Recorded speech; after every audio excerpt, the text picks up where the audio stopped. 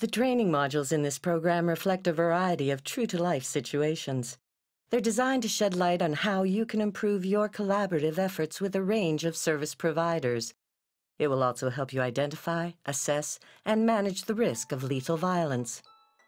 Most scenarios have a corresponding intervention that deals with solutions for prevention and effective intervention strategies, an excellent tool for improving communication.